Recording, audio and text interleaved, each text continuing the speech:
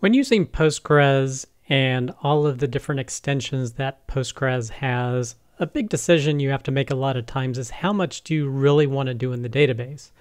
Because there's so many extensions that offer so much functionality, you can build a lot of whatever solution you're building within Postgres itself and relying less on the application framework that you're using. For example, instead of using an application framework's ORM, you could use direct SQL calls or write procedures or functions within Postgres. I wouldn't necessarily advise that, but you can also do things like HTTP calls from Postgres as opposed to going through an application server to do it. So Postgres itself with an HTTP extension can reach out and contact an API. Well, the first set of content we discussed this week is actually a set of extensions that allow Postgres to keep your embeddings up to date. But I hope you, your friends, family, and coworkers continue to do well. Our first piece of content is Vector Databases Are the Wrong Abstraction. This is from timescale.com. And from this title, to me, it seems to espouse doing things in Postgres. You don't need a dedicated vector database to do those things. So that's what I thought what this blog post is about. But it's actually a lot more than that. And they're describing something they're calling a Vectorizer abstraction. So basically a way for you to automatically keep your vectors or your embeddings up to date. And this is a new open source tool called Pgvectorizer. And it basically works with the already open source Pgvector and Pgvector scale. And this Vectorizer is a set of tools that allow you to keep embeddings up to date. So for example, we have a blogs table that you want to get the embeddings for. You define the embedding you want to use, and then even your level of chunking. And this tool will go out to the OpenAI API and keep your embeddings up to date. And they really want you to think about this kind of sort of like an index. In other words, you don't have to think and maintain indexes whenever an insert, update, and delete happens. They want to do the same thing for your vector embeddings. Basically, they are always kept up to date. So you can kind of think of it like a generated column. What makes this a little bit more difficult is the fact that you're reaching out to a third-party API to do it. So what this tool does, I'll scroll down to the diagram here, is you have your PostgreSQL database, you have your source data table, for example, a blogs table, and whenever an insert, update, or delete happens to this table, a trigger creates a new row in what they're calling a work queue table. Now, separately, there's a worker, and they demonstrated an example of it in a Docker container, so they are delivering some sort of separate application as part of this tool, but it is open source. And this mini application or worker checks the work queue to see what new embeddings need to be retrieved. It reads configuration information from a database. It then chunks the text for embedding and then sends those text chunks to whatever service you're using, the Open API in this example. It retrieves the information and then writes it to the embeddings table within the main database. So basically, this handles the embedding maintenance for you. And whenever data, like a blog post, for example, gets updated, deleted, changed, or whatnot, it'll automatically get new embeddings for you. And this blog post goes into a lot more depth about how to customize it. And it basically gives you a relatively simple API to create these vectorizers. Again, you're specifying the source table, what embeddings you want to use, how you want to chunk them, and it looks like even a degree of formatting. Now, this is something you can build yourself, but you would have to define the triggers you want, set up your queue table, whatever application framework you are using, you would have to go through the same process of the worker doing this work. So I guess at this stage, I look at it as a fast on-ramp to getting started using AI. But because it's open source, you can actually use it and see how they're doing it to develop your own solution. Because if you're doing semantic search, your application will still have to take whatever query that person is searching for and send it to OpenAI to get the embeddings back to query against the embeddings table. So you're already going to have to be doing that. Now, maybe an enhancement to this extension is where if you send a select query to the embeddings table, it automatically knows it's going to have to send a query to the OpenAI API to get the embeddings for that query to then compare against the embeddings table.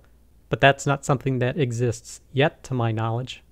But even if you don't think this is something you'll use, I think it's a great educational tool to understand how all of this works if you want to try to start using a semantic search solution, for example. And I definitely encourage you to check out the YouTube video here where he explains how everything works. It's about, I think, 10 to 15 minutes or so. So check out this blog post if you want to learn more. Also, there are 3 other blog posts from Timescale related to describing this Vectorizer solution, so you can get more details about each part if you want to. The second one is how to automatically create and update embeddings in PostgreSQL with one SQL query. The next post is which OpenAI embedding model is best for your RAG app with Pgvector. And the last one is which RAG chunking and formatting strategy is best for your app with Pgvector. So if you're interested in any of this, feel free to check out these blog posts. Next piece of content, 4 ways to create date bins in Postgres: interval, date trunk, extract, and toChar, or toCharacter. This is from crunchydata.com. And the first way to bin is basically within your where statement, and he's using an interval. So he says from this point in time, this timestamp, subtract 90 days from it. So basically you get the last 90 days. Now another solution you can use is current date, which actually gets the start of the day we're on, and then minus the interval of 90 days from that. And he says you can use interval for binning with just using case statements. So he's using this case statement to determine a 30 to 60 days ago and then a 60 to 90 days ago. And with this query, you can see what the results are here. The next thing he looks at is actually a function date trunk. And this is the easiest way to get date binning because you can just specify what component of the date you want. So you can do it by month with whatever date time you're comparing, or week or year. It's your choice how you want to pull that out. And it basically gives you the timestamp that's the start of this week or the start of the month or the start of the year. So you can see that with the start of the month, it will always be the first of the month because that's the start of the month. But you can also extract certain components from dates. So here he's extracting an epoch to be able to send date values to JavaScript, or you can pull out the hour or pull out the day of the week or whatever you want to, and it returns a numerical representation of what you're pulling out of the date time. So you can use that to bin data from Postgres. And lastly, he describes toChar, basically converting the date time into a particular string of characters that then you can choose to bin or manipulate as you want.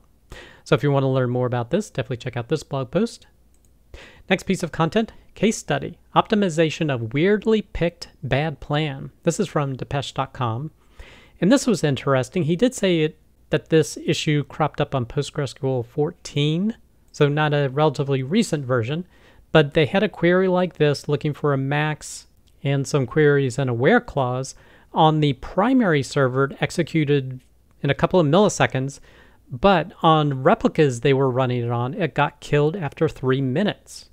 And unfortunately, throughout this blog post, they haven't been able to explain what the problem was, or they tried to do an analyze to see if that might change things, but it really didn't because all the stats are the same on the primary as they are on the replica.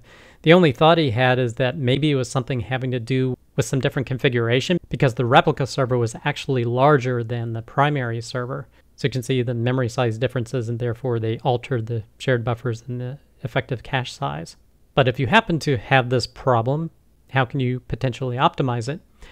Because what was happening is that the primary server was using the columns in the where clause to filter and choose an index based upon that. But the replica was trying to do a scan, trying to find the max. So what he did to give kind of a hint or force Postgres to do is he did a materialized CTE. So first find the data by the where clause and then pull out the max value from it. And with this implementation, both the primary and the replica returned relatively quickly. The other alternative is he actually created a separate dedicated index that was more efficient in pulling out the data that resulted in very fast query times. So these are a couple of solutions to speed things up when you're getting some slow query responses. Next piece of content, there was another episode of Postgres FM last week. This one was on advanced PSQL. So first off, they talked about why should people learn PSQL, and it's basically because it is the main Postgres client maintained by the Postgres core team. So you should expect it to be pretty accurate and reliable with regard to interfacing with Postgres. And the other thing is that it's pretty much ubiquitous. Typically when you install Postgres, it's installed alongside it as well, so you'll find it on any machine. The other thing I like about it, being a consultant, is that I can use it on a remote server if I have to, like some sort of bastion host to access a database system, or I'm granted credentials to the database system itself and I can use a PSQL prompt there. Those are some of the reasons I like it. The other thing I like about PSQL is that if you're going to be automating any jobs with Postgres, generally you are going to be running PSQL to run those jobs a lot of the time. So there's an advantage to mirroring what you're doing in an interactive state compared to what you're going to be putting into some sort of a batch job. But they talked a whole lot about all the different features of PSQL in terms of different ways to use the watch command, many different / commands, and different ways that you can format data, that you can page data, how you can use set commands, as well as even conditional logic. So if you're going to be working frequently with Postgres and you're not 100% up on PSQL, definitely encourage you to spend some time learning it. And this episode is another great way to do that. You can listen to the episode here or watch the YouTube video down here. Next piece of content, using CTID-based pagination for data cleanups in PostgreSQL. This is from shayon.dev. And he was trying to delete some data from a table, and he was using an end clause to limit it to a batch of 10,000 where the created date was less than a given date. But the problem is it kept on timing out after 10 minutes. So as opposed to using this technique, he actually wanted to use a CTID, which is a unique identifier of each row that identifies the page number and the row number of where the data is located physically. So we actually wanted to delete the data physically by page. So here's the select clause. He's still querying by the created app, but he's also using a CTID range and then deleting that data from the table. And he says the benefit of this technique is that these lookups are super quick and doesn't put a lot of strain on the system like the previous query. But he does say this is not an ideal solution. I don't know if I would personally use this technique. Usually what I do if I need to delete rows and it takes too long, I would either limit how many rows I'm deleting or try to create an index, even a temporary one, using to identify the rows to delete. That way at least the select component is super fast and then the deletes take however long they take. The other recommendation I'd probably do within the session is to do a lock timeout so that if the delete statement holds a lock for too long, it will cancel itself to try and protect your system from so many rows being deleted at a time. But if you want to learn more about this, you can definitely check out this blog post. Next piece of content, new way to search PostgreSQL documentation. This is from Depeche.com, and he created a tool he's calling pgdoc.link, and it actually goes to a website. And basically this was born out of some of his frustration trying to find the right page for particular documentation. So he has a search tool that you put in a Postgres feature or function or maybe a system view, and it brings you right to the page that you queried about. It doesn't show you a Google search where you choose your option. It takes you right to the specific page. In addition, you can use links. So for example, if you wanted to go to max connections, you could just go to pgdoc.link and specify what you want to go to. You can even go to a specific version by first putting / whatever version number / what you're searching for. So this is pretty interesting. So definitely encourage you to go to pgdoc.link and give it a try. Next piece of content. Gentlemen, this is a football. Glyphs, encodings, collations, and locales. This is from thebuild.com. And this is a discussion about exactly what it says, character encodings, collations, and locales, and all the pain typically associated with it. And also gives some recommendations. I'm not going to go into this in depth, of course, because it is long, and he actually has 2 other blog posts related to it. The second blog post is Speaking in Tongues, PostgreSQL and Character Encodings, where he goes into depth about that. And then the last one is an interlude, why you do not want to use C POSIX locale. And basically, he definitely endorses using UTF-8. But definitely check these posts if you want to learn more. Next piece of content, PostgreSQL Hacking Workshop, November 2024. This is from arhas.blogspot.com. And this is the upcoming Hacking on Postgres workshop. They're going to be discussing a talk given by Andy Pavlo, which is an Intro to Database Systems course at CMU. So if you're interested in hacking on Postgres and discussing this, he mentioned this is not Postgres specific, but a lot of the topics are super important for designing Postgres and understanding its architecture. But if you're wanting to join, you have to click this form in order to do so.